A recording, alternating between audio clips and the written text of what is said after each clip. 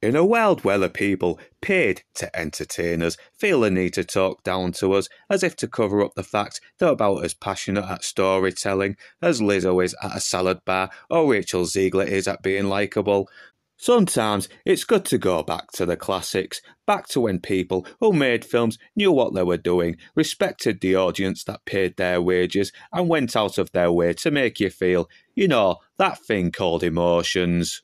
And the 1942 classic Casablanca definitely is a great example. The film starts with people desperately trying to flee to America in a bid to escape their homes from Nazi invasions, but unfortunately, because of the lack of transport and funding, they are stranded in Casablanca, spending their evenings desperately trying to win the funds or sell their belongings, killing off time in a nightclub run by the cynical Rick Blaine, played by the awesome Humphrey Bogart. Unfortunately, it's looking like the Nazis are making themselves at home there too.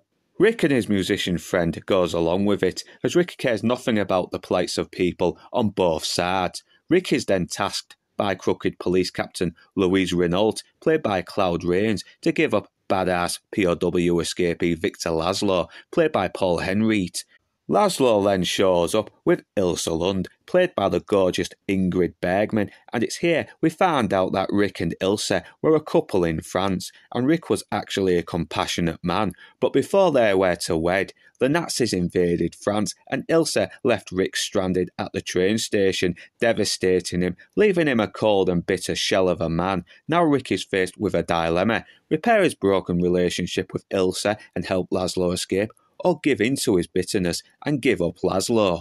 Casablanca really is one of those rare films untouched by shit remakes for modern movie watcher types, and over 80 years later it still stands the test of time.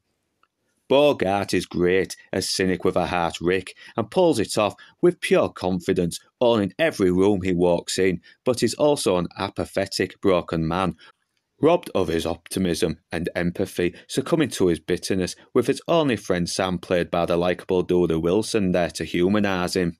But it's in the scene at the roulette table is where we start to see a hint of the goodness he had suppressed years ago, and his character development does feel genuine.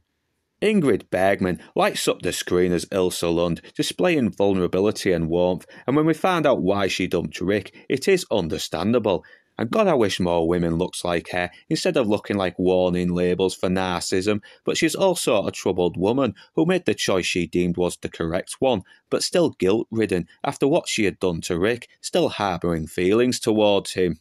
Claude Rains manages to be likeable as Captain Renault, and this could have been a very cold and ruthless character, but man, the guy is affable, polite, and charming as fuck.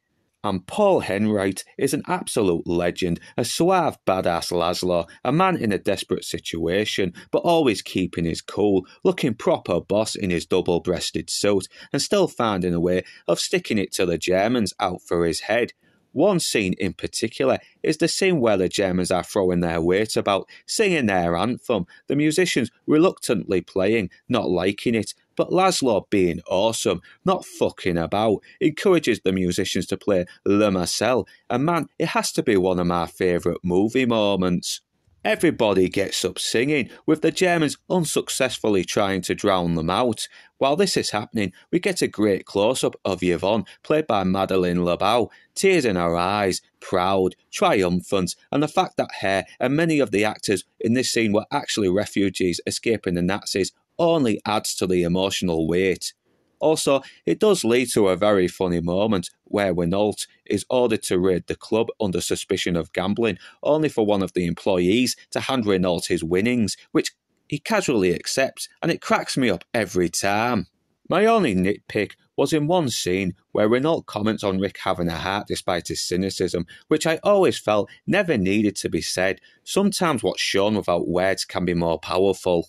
But apart from that, it's an inspiring tale, full of memorable one-liners, and always leaves me with a smile on my face every time I watch it. And don't download it or stream it. Go out, get a physical copy to preserve this classic, just in case the woke wankers found anything problematic.